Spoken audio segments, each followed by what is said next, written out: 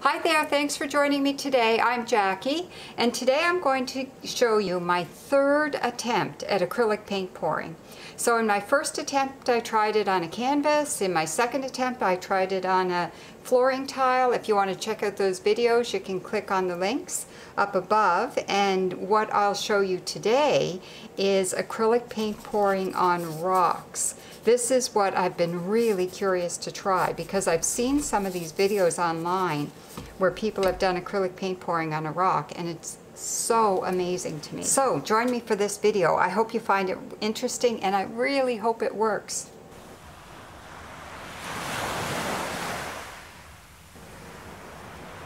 So what I've done here, I've taken 6 rocks. 3 of them I've painted with a coat, just a really light coat of white paint, and 3 I've left as is, just because I'm just learning how to do this. So I'm curious to see what happens. So I'm going to try my silicone oil, put a few drops of silicone oil in each of these colors except for the white. So what I'm using here is titanium white. I have some phthalo blue. Better be careful, I shouldn't have put those on the rack. Some aqua green. Turquoise. I just love the turquoise. And some gold. This is called old gold. You'll notice I'm wearing gloves. Didn't wear gloves before and it did not work out well. But I'm using all the same colors as I did before because I was kind of happy with the color combination. And I thought they're very beachy colors, and that's what I'm going for, is a whole beach vibe. So I'm going to pour some white. This is just a little bit of each color into the cup. And we'll see how this works. Ugh. Now when I did this before, I found it a fairly messy process. Kind of got paint everywhere. So I'm trying to be a little bit neater this time. We'll see how it goes. So I've got a layer of each of those colors, and I'm going to come back in with another layer. I doubt if I have enough paint in here to do all 6 rocks, so I may have to do another pour after this. And I wouldn't use the same cup again because that would just muddy the waters, so to speak. So now I'm going to, I think I'll start with the biggest rock because that's probably the easiest. And I'm just going to do a little bit of a drizzle back and forth like this with the colors and see what happens. I think I'll do all 3 of these. And all the leftover paint is just going to run onto the paper below. I put photo paper below because I thought it might be interesting. I might get some interesting patterns from all the drips. Oh, excuse me. Starting to choke a bit. We're in the middle of allergy season here and it's brutal. There we go. Okay, now I'll try a little, one of the white ones here. What's happening here is it seems to be some different things happening on every one.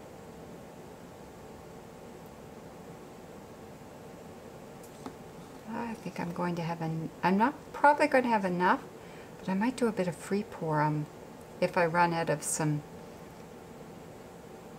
of it. This one here is mostly white. I'm just experimenting here, dribbling a little bit more paint in the empty spots. I probably didn't have enough paint mixed up for 6 rocks.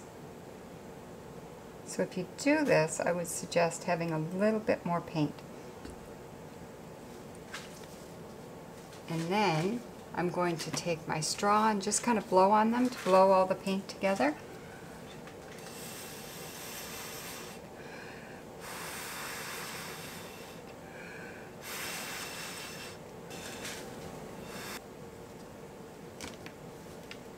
Now I'm going to try my butane torch and add a little bit of heat to this and see if that helps some of the bubbles come up from the silicone. Oh man, that's interesting. That's working really well on that rock, creating some really cool texture and patterns. Whoops, there I go, burning the paper underneath. Got all these tiny, tiny little bubbles kind of popping through there when you put the heat to it. That is so cool. So I think I'm going to let that just flow a little bit and see what happens with it. So the paint has had some time to dry and I'm not 100% happy with the result. They're really pretty cool, but quite a bit of the paint ran off and I think the paint might have been a bit too thin and possibly the mix may not have been quite right. So I'm going to give it another try. I still think these are interesting, certainly not a waste of time, but this is part of the learning process, so I'm kind of excited to try it again. So after the camera was turned off, I did take some of my leftover paint and pour it onto one of my random rocks. I had this rock that was really jagged and flat, and I thought, I'll see how it works on a flat rock, and I got a really interesting result here. I still think the formula that I used for the paint pouring medium didn't work out quite right. It might have been a little bit too thin, too much ran off, and it's a little bit too thin in spots. So I'm going to try it again, but this is really interesting. So my first attempt on painting rocks I was less than satisfied with, so I'm going to try again. So in this attempt I'm going to try rocks that are a little flatter, so maybe there's less chance that the paint is all just going to flow right off the rock. And I've put a light coat of white paint on it, and I've done a bit of a different mixture with the paints. If this works, I'll post my recipe down below so you can attempt to follow it. But the key is, I think my paint was too thin on the first attempt. So I've made the paint a little bit thicker. And I'm going to do the same thing where I will layer the paint. So we'll see how this goes. So I think it's easier to work on a large surface, so I'm going to try the big rock first. And I'm just going to drizzle the paint on, getting mostly gold. There? Yeah, that's flowing pretty good, even though I made the paint quite a bit thicker. So it may just have been way too thin on the first attempt. Now I'm going to try the smaller ones. I love collecting rocks when I'm at the beach. And trying to figure out how to paint with them is good. The goal with my art is to take me back to the beach. And these are colors that definitely do that.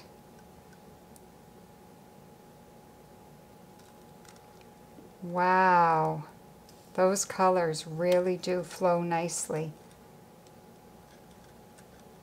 And because of the way they were in the cup, they're all coming a little bit different.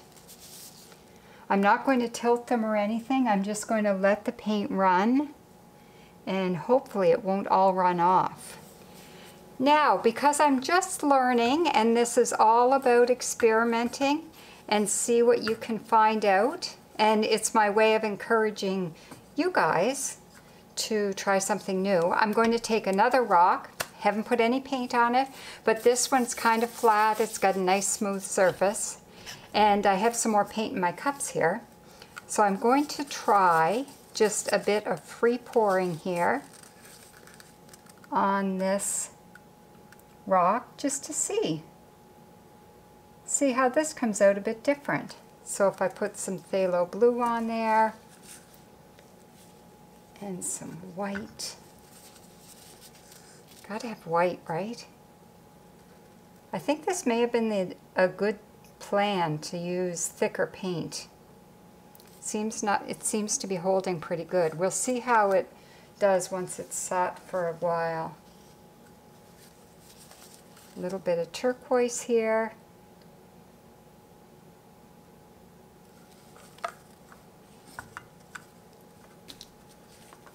a little bit of aqua green, just a little drizzle here. So I'm just trying something different, because the cup pour is one thing and the free pour is a whole other thing altogether. And then I want to try and drizzle a bit of gold on top. Now I'm going to play with it a bit by blowing on it with the straw and see what happens.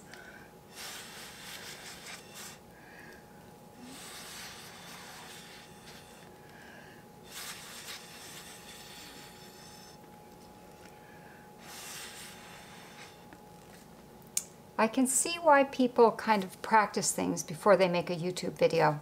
I don't think this is working very well. I think I'll just let those sit and see what happens, and I'll get back to you and show you the end result. So I've given these a chance to dry, and I'm really happy with the result. The colors are much more intense than on my first attempt. This one is quite amazing. This is the one where I just kind of pre-poured. But this one is so pretty as well. It turned out mostly blues and whites.